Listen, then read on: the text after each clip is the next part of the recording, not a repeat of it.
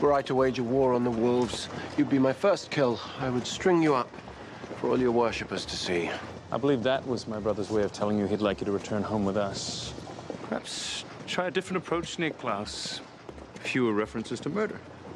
As much as I would hate to throw you over my shoulder and drag you, kicking and screaming, to the compound, we both know I will, for the sake of my child. One bad dream, and suddenly you want to be a responsible daddy.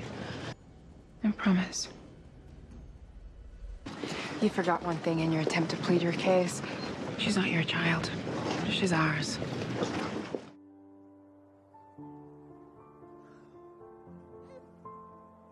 Every good story needs a wicked witch. It'll be all the more satisfying when we melt her. You do realize it is not I who is to be the husband you can boss around. You do realize that I had to endure horrendous labor and actual death birthing the child that you're holding. Fine. I wish you would tell Elijah you're marrying your werewolf suitor, at which point I will pour him a scotch and congratulate him on the bullet he dodged.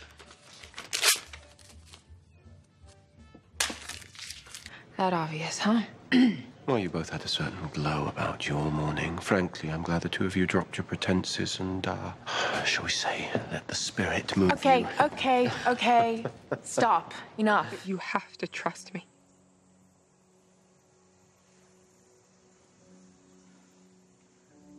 I do trust you.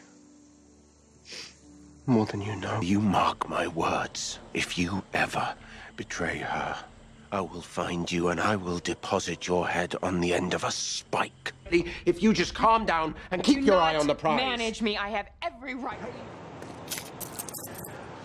On a scale of 1 to 10, exactly how much am I going to despise this little plan of yours?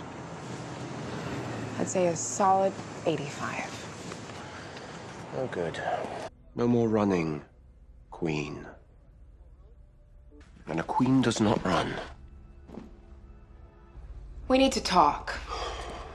Do we indeed? If you think I will allow hope out of my protection for a second... What you'll allow doesn't matter, Klaus. Welcome to a 21st century custody battle. Moms win them now. Hayley, this family comes with many, many hardships, but there is at least one benefit.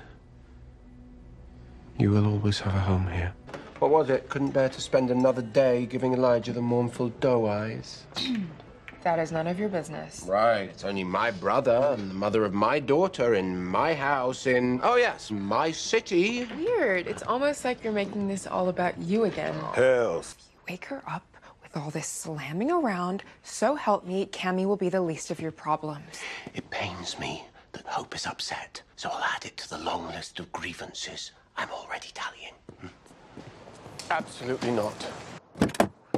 I am gonna go speak to that girl because she needs my help. You're gonna stay here and shut up. Ah, city boy, huh?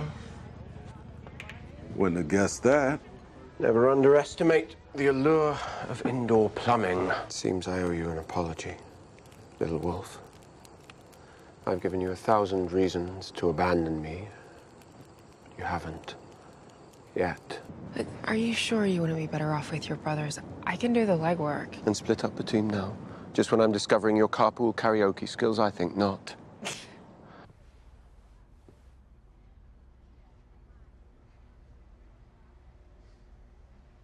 You sound like Camille. Seriously? Look, Klaus, we both know how this is going to go down. You're going to tell me that I can't come, and then I'm going to tell you that I love Rebecca, too. Then you're going to say that I'm going to slow you down, and I'm going to remind you that you're the one who cursed me to be a werewolf for 6 months, and therefore I know every inch of the bayou. Now, unless you want to be delayed by an angry werewolf grandma with a shotgun, you should just admit that you need me. I'll drive.